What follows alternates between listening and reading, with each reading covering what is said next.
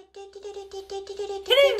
and welcome to a spooky edition of Puppet News Update.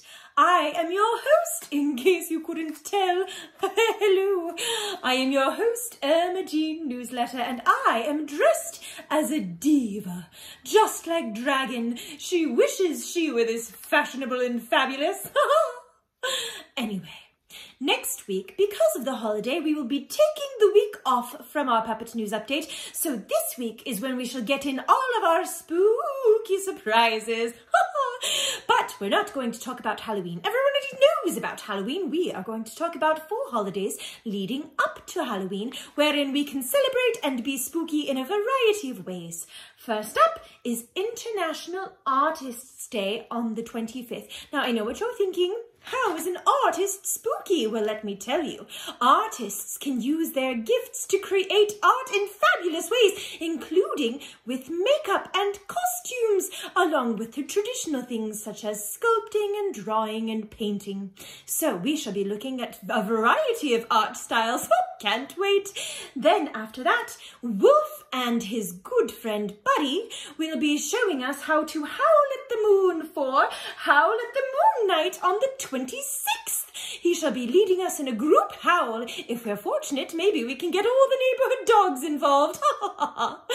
Then it's National Tell a Story Day on the 27th. And what better kind of story to tell than ghost stories?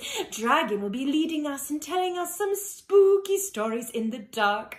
Then, last but not least, Mischief Night is the night before Halloween. Traditionally, this is when all the spooks come out and do their tricks. But we shall be trying to do nice sorts of mischief because, you know, we don't want to encourage any kind of delinquency. Last up, we'll have birthdays, and that'll be it for this week. And you will be off to do your week of spooky celebrating leading up to a very safe pandemic Halloween. So without further ado, International Artists' Day. Ooh. Hello, I am Juan Tiburon, star of stage and screen, and now, the circus, honk, honk, honk. Yes, I am a circus clown for Halloween, and I know what you are thinking. He is too handsome and dignified for such a thing as a circus clown, but that is why it is my costume. It is unexpected. Who would ever think of me as a clown? No one. Ole. So, I am here to talk to you today about International Artists' Day and what it means to be an artist. Now listen to me, listen. Anyone can be an artist. See, even if your art is making fashionable clothes or writing stories or making delicious works of cuisine like our good friend Bear, anyone who creates is an artist. Now, we're going to show you a few examples of art from our favorite artist in residence, Lynn. That's right. Not only does Lynn know how to do the classics like sketching and painting and sculpting, Lynn also knows how to make costumes and work with makeup and make fabulous entertaining videos like myself. Ole! So, without further ado, let us take a look at some of Lynn's art that she has done on her device. Ole!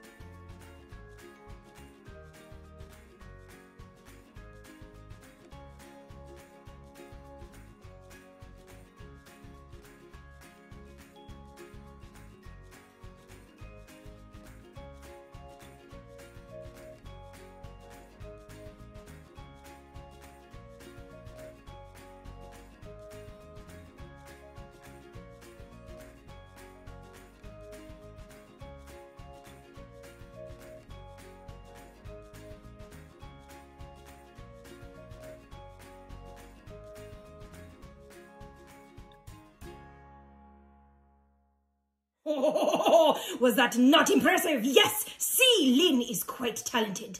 But, as I was saying, there are many kinds of artistry in the world, and not only is Lynn an artist when it comes to drawing, she is also an artist when it comes to creation. Yes, in this next video, you will see Lynn as a creeper from the famous game Minecraft. Yes, I do not know if you are familiar with Minecraft. I am not. I do not play. My hands cannot reach the controls properly. But Lynn is familiar with Minecraft, and not only did she hand paint, see, her very own mask and create her very own artist outfit. Yes, artistry, costumes are art as well. Not only that, she created a funny and entertaining video. So let's see more of the ways that our fabulous artist in residence has arted. Not to be confused with farted.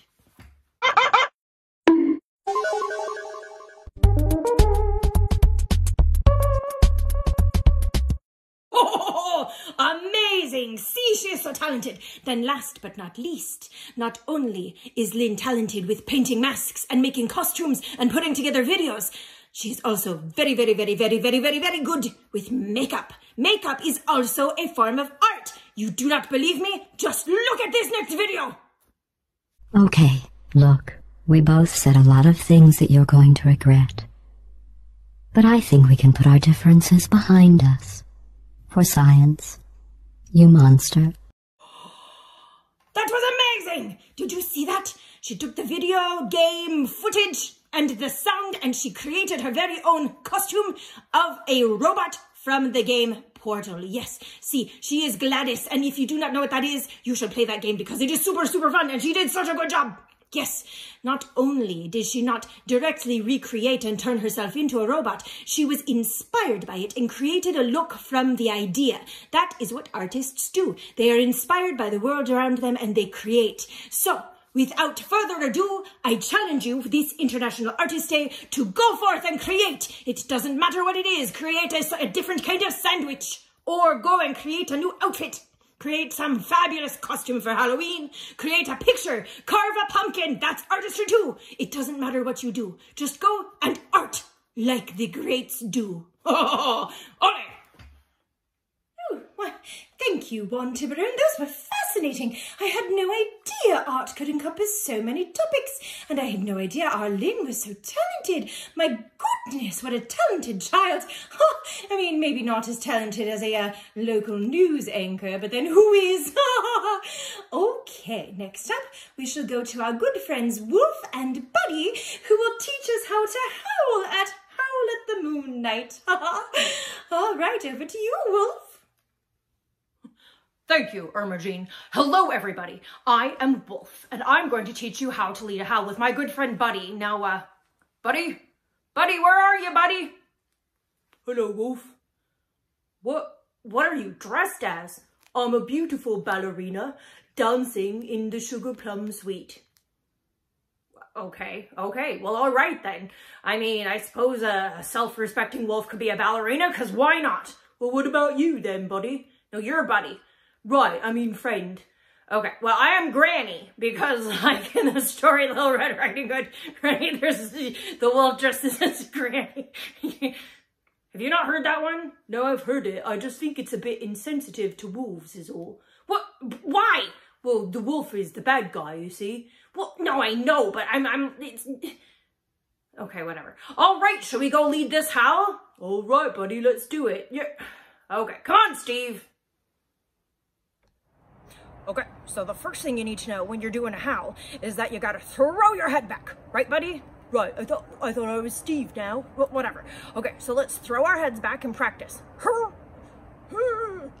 Good, now we're gonna do it with an actual howl. Now when you're howling, you wanna let the sound come from your diaphragm, which is right underneath your lungs. So you don't wanna push with your throat. No, that would be bad because then you could damage your voice. Exactly. So you gotta throw back your head and then you just kinda open up that whole space from your lips to your gut and you just let out a good ow, but you really wanna like put your diaphragm into it. Yeah, you gotta support it. You don't wanna be lazy there. And then you just throw it up and then pucker your lips together so they make a good ooh face. Yeah, like you want to go ooh. That's right. So here we go. 1, 2, 3. Ow! Ooh! Oh no, I lost my flowers. Oh, that's all right. Here we go. We're gonna do it again. Ready? Oh! Huh, I guess the neighborhood dogs don't want to join in. Well, why don't you join in at home? Here we go. 1, 2, 3. Ow! Ow! Ow! Ow! Ow! If you want to get real fancy, you can throw with your... Hey, there we go. We're starting to howl. Ow! Ow! Ow! Ow! Ow! Ow! Ow! Ow! Ha-ha! Mission accomplished. Oh, thank you, Wolf and Buddy Steve, for telling us how to howl and for showing us so wonderfully. You even got another canine brother to join in. Oh, how delightful. I cannot wait to go out on Howl at the Moon Night and give it a shot myself. I don't think I did that right. Anyway, next up, we go to tell spooky stories with Dragon at a storytelling party in celebration of National Tell a Story Day. Hello, everybody, and welcome to Spooky Storytelling with Dragon. I'm here to give you nightmares and make your worst dreams come true. Oh, I didn't know this was gonna be scary. I thought this was just a dress-up party. Yeah, Bear, like dressing up for Halloween. I just thought it was fancy dress. That's why I wore my bow tie. Oh, Bear. Oh, well, I, for one, cannot wait. I do so love to be titillated. It sounds like a weird word, but really it just means to get all spooky and ghost bumpily. Oh, I can't wait. Well, I, for one, Prince Tigomir, I can't wait. I think scary stories are fine as long as you know they're not real. And you didn't bring that creepy puppet, did you, Dragon?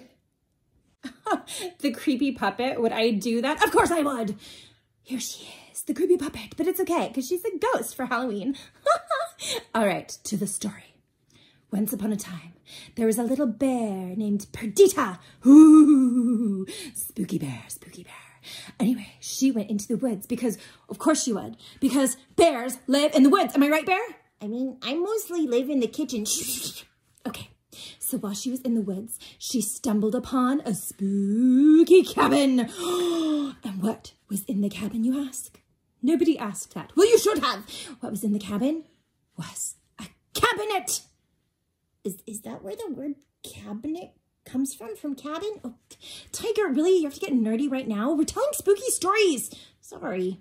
Okay, so she tried to open the cabinet, but it was locked.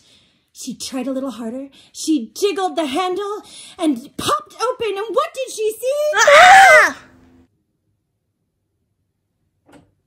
What are you guys doing? Telling scary stories? You wanna come listen?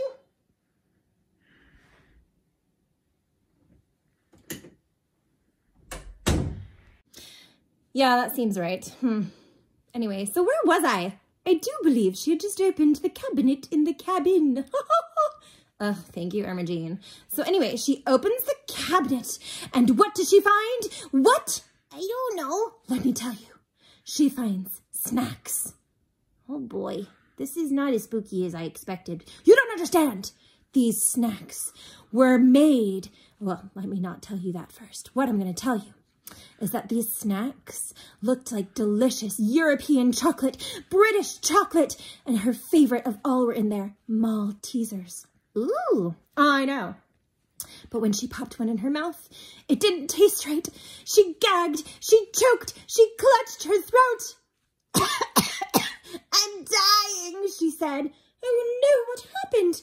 I'll tell you what happened. She looked at the packaging. These were not European Maltesers at all. They were made in Canada. What, no reaction? I don't think that's as scary as you think it is, Dragon. Ugh, trust me.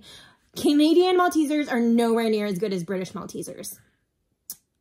I will take your word for it, Dragon. Well, you should, because I totally know what I'm talking about. She's right, you know. The British ones are better. Thank you, Bear. Ugh, you know what? This is harder than it looks. Maybe you guys should try telling the story. Oh, no, thank you. No, I'm good. Ugh, you guys are not fun at all. Whatever, story's over. She ate the Canadian chocolate. She decided, fine, it's okay. And then she lived a happy, long life and died in her bed surrounded by her grandchildren. The end. Okay, Dragon, she's a little weird, you guys. Maybe I'll tell a story. Ooh, yes, please, Tiger. Once upon a time, there was a hobbit. Ugh, no groaning, this is gonna be great. And the hobbit went to the library. And when he got to the library, the Dewey Decimal Catalog was all mixed up, and he couldn't find his book on cooking. Oh no, I know, Bear, I know.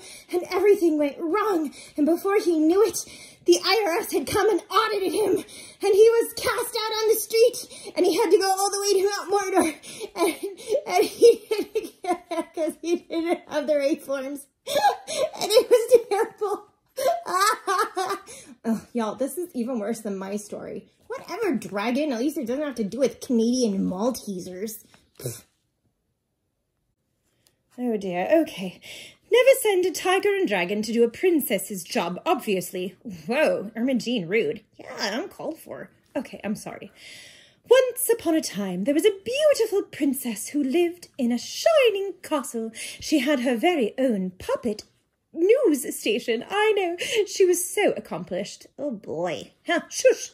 Anyway, one day, she went to the studio, and it was pitch black, completely dark, and she went, "Where is everyone?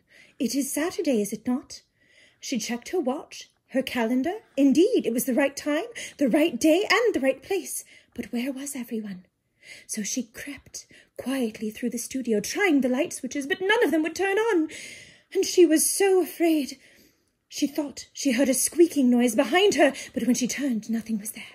Perhaps it was rats. Perhaps the phantom of the news station. Dun, dun, dun. But when she looked closer, she went, and on the doors was a sign that said, "Puppet News Cancelled!" Oh, no! Oh, spooky terror, no! Oh, it was the worst day anyone could ever imagine. Nope. What?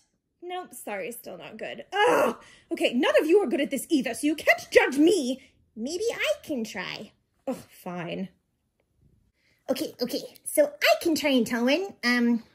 I haven't really done this before, but I'll give it a shot. So, once upon a time, there was a very handsome bear who worked in a kitchen, naturally. Of course, Bear. Thank you, Ermagine. And he was a very generous bear. He made treats and everybody enjoyed them, and that made him happy. But he often longed that he could get treats of his own. But no one ever would give them to him. He would cook them, and people would steal them away. And he was so sad. But then one day, someone brought him a whole bag full of peanut brittle. And he was so excited. Except it turned out it wasn't peanut brittle. It was almond brittle. And the bear was deathly allergic to almonds. And he choked and he gasped. And then he got out his EpiPen. And he was okay. But then, the next day, he was walking through the woods and he tripped on a stone and he fell. And he died. The end. Well, it wasn't too scary, but it was terribly sad. I know. Can you imagine having an almond allergy? That sounds terrible. Almonds are delicious. Yeah, that's what we were talking about, Bear. I mean, I guess he got closer than the rest of us. Aw, thanks, guys. All right, well, I guess that's enough storytelling for one day. Okay, well, thanks for inviting me. See you guys later. Almond brittle. Well, that was an interesting party. Some of the stories were better than others. Obviously, mine was the best. I think we all know. Wink. Not that you can see me. Oh, hello. My eyes are under here. There we are. Anyway, next up is Mischief Night. Now, Mischief Night is the night before Halloween, and traditionally that's when all the spirits and ghosts come out to work mischief in the human realm. Of course, we know this is just superstition and silly nonsense, but we think it's fun to cause mischief of our own. Now, we don't go in for mean or malicious mischief. No, we believe in fun, silly sorts of mischief that make people smile. So, without further ado, we're going to talk to our casting crew of Puppet News to see what sorts of things they like to do for Mischief Night. Oh, hello. So what I like to do for Mischief Night is to sneak into the dolphin tank at SeaWorld and pretend to be one of the dolphins. I do tricks. I bounce balls on my nose and jump through hoops and I go, And everybody believes it, except for all the dolphins. But you know, that means they can take a night off. So I fool the audience with my mischief, and the dolphins are quite grateful. Ole! Hello everyone. So for mischief night, I like to go out with my pack and we like to run around the woods and we sneak up on the deer and we tickle their haunches and yell boo. They don't like it so much, but you know, it brings us closer together as friends and it makes them happy when they realise we're not trying to eat them. Oh, good times. Hi, everybody. So, for me, the Elf King Tigermere, for mischief night, I like to go to my local library because that's where I like to hang out sometimes. And, sometimes I like to rearrange the books in the math section so they're all in the wrong spot. And somebody who's looking for stuff on Pythagoras gets stuff on pi instead. And then their math equations don't work out the way they want to. But then I feel really bad and I put it back because nothing's worse than having your math not check out. So sometimes I'll put the books back and then I'll stay and help people with their homework because I'm really just not very good at mischief. But that's okay, right? I mean, I'm still a fun guy. Yeah. For Mischief Day, I like to make people think that I'm crazy. I'm like, hello, I'm a ghostly puppet. Oh. And everybody's like, whoa, you're being super freaky. And I'm like, no, I'm not freaky. I'm just a spirit of a friendly ghost. Oh. And it freaks people out. But that's okay because they know I'm dramatic and over the top. And frankly, I think they've come to expect it over the years. It's like performance art. Hello, everyone. So I am a wolf, as you know. And so for mischief night, I like to pretend that I'm really as big and bad as I seem, right? So what I do is I look for little girls walking through the woods to visit their grannies. And then I sneak ahead and I knock on the door and I say, hey, let me in. And when the granny, all the grannies know me. We're good friends. We all play pinochle together. And I say, hey, let me in. I'm gonna wear your clothes and hide in your bed and we're gonna see if I can fool your grandkid. And they're like, oh, what a great idea. I'm like, right. And like 9 times out of 10, the kid doesn't even realize I'm not their grandmother. They're like, oh, what big ears you have. I'm like, right? What kind of old lady has ears like this? It's just ridiculous. Kids are kind of dumb sometimes, but you know what? They love their grannies, and that's what really matters. Hi, guys. So for me, my favorite kind of mischief is I like to make cookies or goodies of some kind, and then I wrap them up really tight, and I sneak over to my neighbor's house, and then I put the goodies on their porch and ring the doorbell and then run away. They never know who sent the cookies. They have no idea where the goodies came from, and they're so confused, and it's so cute. Oh, my neighbors are just adorable. It makes them so happy, and I think that's what mischief is really all about. Oh, thank you everyone for sharing your ideas of mischief. For me, I think I shall go by Norma Jean newsletter for mischief night just to throw people off. Already they're still confused from when I did that last year. Is it Irma? Is it Norma? Nobody knows. All right, so now that we've discussed our holidays, we go over to Dragon for our birthday shout-outs. Hey everybody, so Dragon here to do our birthday shout-outs with my good friend, Bear the Ghost. Hello, my little bear puppet is here to help. Yes, that's right, to help and to haunt. Oh, she's so silly. So anyway, the first birthday coming up is Aunt Lori. Now, she's not my aunt, but she's Cassie's aunt and Lynn's great aunt, and she is great, isn't she, Bear? Yes, she is quite wonderful, very lovely and athletic and a super cool mom and grandma. Aw, that's so nice, Barry. How do you know about her? Oh, I haunt her all the time. Oh, that's a little creepy, but okay. Here's your birthday shout out, Aunt Lori. Happy birthday, Aunt Lori. You are an amazing, kind-hearted, talented lady. All of us in your family are lucky to know you and love you. Oh, that was so nice. Don't you agree? Oh, Oh, so very nice. All right, and then our next birthday shout out is for Anna. Now, she is a super cool, super talented mom. She can cook, she can sing, she's just amazing, and she has triplets. Oh, sounds like Wonder Woman, right? I can't even imagine how she does it all. She is a boss babe, I tell you that right now. Yes, she is quite fabulous. I do love her so much. I often go over there just to smell her baking. Okay, once again, you're getting a little weird and crossing some boundaries. Sorry. Anna, you are one amazing lady. I hope you have a super wonderful birthday and that your hubby and kids are extra sweet to you. And that's it for this week's birthday shout-outs. Happy birthday! Upcoming birthdays, they're not all this next week. Some are in the week after, because once again, we will not be here next week. But happy birthday shout-outs to Lori and Anna. You ladies are awesome. You are awesome. Have a wonderful holiday and do try to stay safe from those ghouls. Oh. All right, okay, weirdo. Anyway, happy birthday! Oh, thank you, Dragon, and your creepy puppet. You know, Dragon, you really should talk to someone. You're making us all very, very concerned. Anyway, spooky dragon for spooky week, right? Halloween is coming. I suppose if she's going to be unhinged, now is the time. So, thank you all so much for tuning in. I have been your host, Norma G. Newsletter.